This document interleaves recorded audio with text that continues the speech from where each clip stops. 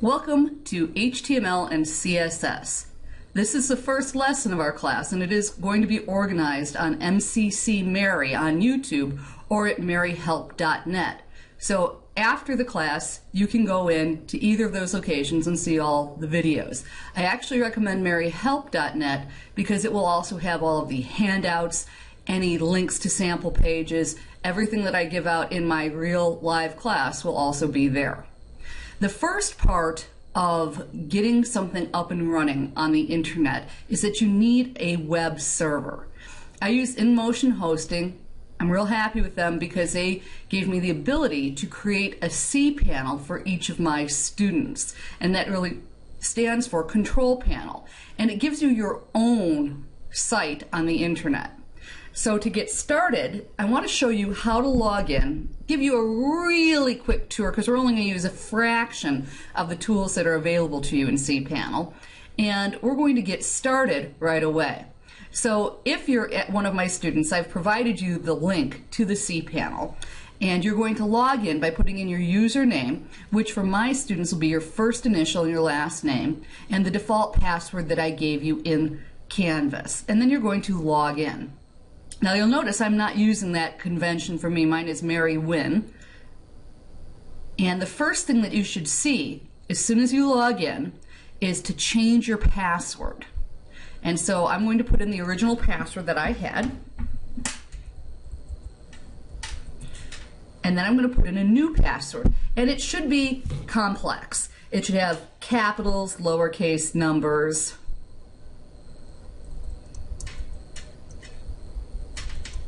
And it should, you'll have to put it in twice. And it should be something that you're going to remember. If you don't, I can reset it for you. It's not a real big deal. I can reset your password at any time. Just shoot me an email if you need it done. So that's the first thing that you're going to do, because we have to have your password set up because it becomes your FTP password. So I'm going to hit change your password now. That updates it. And we'll update it on any other services that I have inside of cpanel. System, FTP, Mail, MySQL. And it's the FTP that we're worried about because that's really what we're setting up today. It's going to make you re-enter that new password you just created.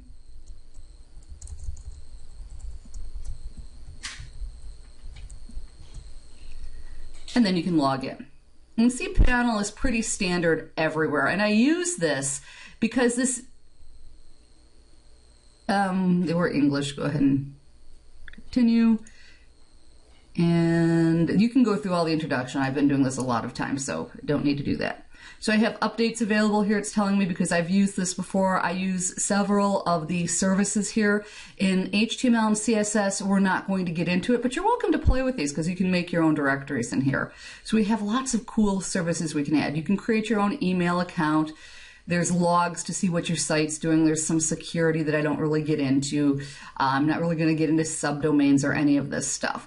What I really care about is, for this class, is pretty much right here. It's the files section. You don't really need to do anything about going into cpanel after the first time. We just need to make sure that you have everything ready so that you can FTP, which stands for File Transfer Protocol. That will allow you to upload your files, your images, your HTML pages to your web server. But it's a good idea to know how to get in here.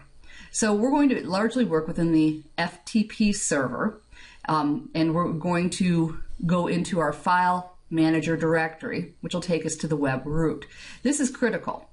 Your address is, any of your pages are going to be inside of public_HTML. Now for this class, depending on which semester you're taking it, it's either web scripting or HTML and CSS, because I changed the name in the spring of 2014, and it should be reflected in the next catalog. So HTML and CSS is going to become Web 115. So I'm going to create that folder. You can do it as the CIS number, which is, I believe, 145, or Web 115. It doesn't really matter. But you do want to create a folder for the class. So my folder is going to be Web 115. And I'm going to hit Create New Folder. And it's important to note that your path is going to be public HTML web 115, because we're going to need this.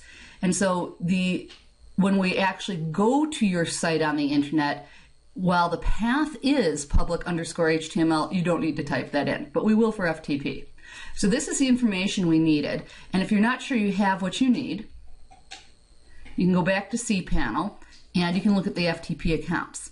Now, if you want to create extra FTP accounts, you can. And I sometimes do that to have a separate FTP account for subfolders. It can help me keep things straight if I'm working with multiple websites. But here, Mary Wynn, because my name is Mary Winchester, I just shortened it, is my login, and the password's the one that I just created. And when you want to see how to configure your FTP client, it tells you your username, the full address of the server, and the ports. So my username is the first half of my web address. That's what you need to know to get started in Dreamweaver, which is going to be our next tutorial, is how to get things set up using Dreamweaver so that you can FTP to your web server.